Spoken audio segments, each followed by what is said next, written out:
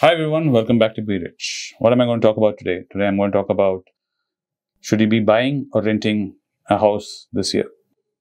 Simple as that. Because of the rising interest rates right now, globally, what's been happening is interest rates have been going up. That means your loans are going up, your home loan interest rates are going up. If you already have a loan, you will notice that your EMIs are going up or your tenors are being increased. So in this kind of current environment, and Anand feels that this environment is going to be here for some time. So, of course, we cannot keep waiting to buy a house. Some of us have to buy a house because we're in that situation in life. We don't have infinite time to sit and wait for interest rates to go down again. So, we have to look at the option, maybe exercise the option of buying a house, though the rates are very high. So, I wanted to put some things into perspective before you decide to buy the house. And I do understand there is a surging demand in the market for accommodations in certain areas and certain cities. And there's been a surge in rental prices. What used to cost to rent 40,000 rupees now has gone up to somewhere 60. Some have even gone up to 80. And some are even touching now 1 lakh. The same property, which was renting for 50, 60,000 rupees a year or two ago, has almost doubled in rental demands. So that has also been one of the reasons why a lot of you are looking at and investigating the idea of actually buying the property instead of renting it. So what you need to basically understand is you need to sit down and analyze your rent versus your EMI.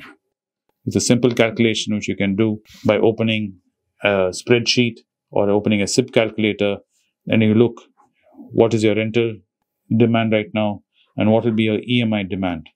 And you have to compare and see if your rent, what you're paying, is more than your EMI or is equal to your EMI, then it's definitely worth buying the place. If your rent is still lower than your EMI, then you should look at staying in a rental place. So this is the main thing to look at if you have ticked off all the other boxes. The other boxes in your financial analysis should be, can you afford to buy the house? How safe and secure is your job? Are you in an industry where there's a lot of high iteration? So there's a likelihood, if there's a further downturn in the economy, if there's a recession, that you might be in a situation where you might be out of work for some time. And then you should analyze and see how long might you be out of work. Is it 6 months? Is it 9 months till you'll be able to pick up another job? And during that 6 months to 9 months, will you be able to make EMI payments? Because we never want you to default. So have you saved enough? Do you have enough in your kitty, in your petrol in your tank, as they say, to make sure if a downturn does affect you, you'll be able to continue without changing your lifestyle, meaning affording the basic necessities of life, paying your school fees, your medical fees, whatever is required, and still pay your EMI and be happy mentally. Are you in a position to do that? That is another financial analysis which you need to do before you bite into taking on the EMI. So keep that in mind. In the side of rental, what you should look at if you decide to stay, I'm not going to buy, I'll continue renting, is what you have to keep in mind is rental inflation.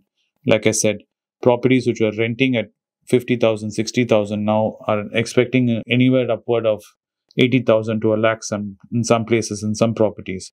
So you have to keep in mind, wherever you are renting right now, what do you think the rental expectations will be a year from now, 2 years from now? How much do you think it will go?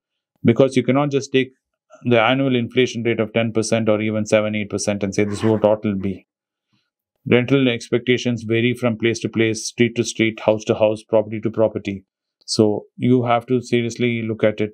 And if you want to be really smart, you can sit and talk to your landlord and fix that expectation and to bake it into your rental agreement. You can beat the curve and tell your landlord, you know what, I'm going to increase the rent by 5% today, this year itself, since you're not even asked for it. So next year, I can give you a nice 5%.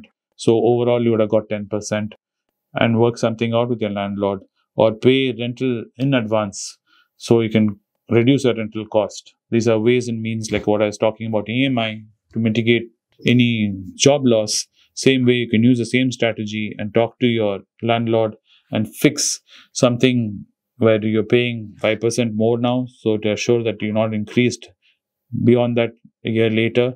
You get into a contract like that, or you pay a year's worth of rental in advance, so that way you don't have to worry about in case a downturn happens and you're affected. You're not out in the streets, that you pretty much are secure for a year or so.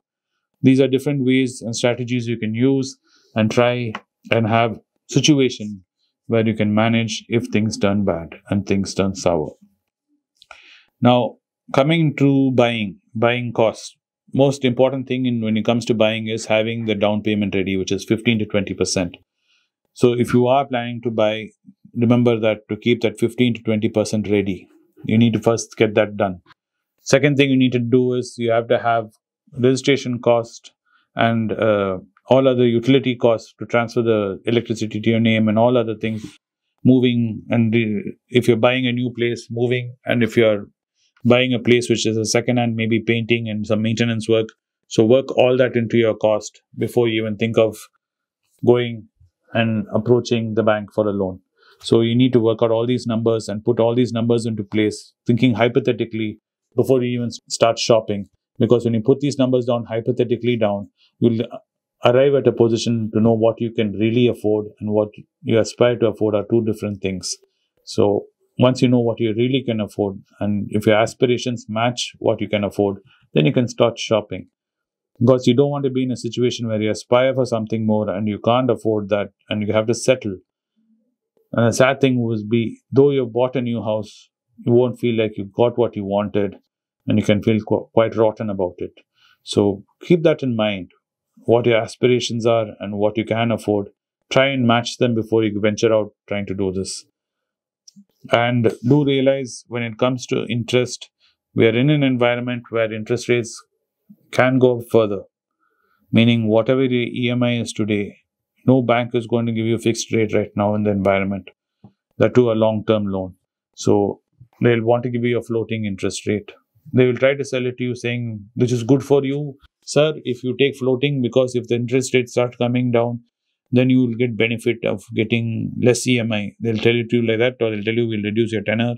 All that is true. But in the short term, at least for the next couple of years, because of the way inflation is, most central banks will keep interest rates high or even take it higher. As just now recently, the Fed has spoken again. They've said they want to control inflation further and they're looking at raising interest rates again.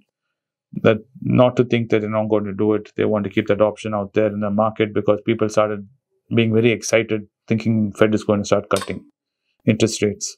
And what I would strongly advise you to do, if you are, this is all spoken in terms of this being a main dwelling, this is what you're buying, being a main residence, your dwelling where you're going to live. If you are thinking about doing this as an investment to speculate, please don't. There's not the current environment to speculate in real estate with the way the world is right now. Unless you have a lot of money, you're someone who's very wealthy, you're definitely not watching my channel or interacting with me.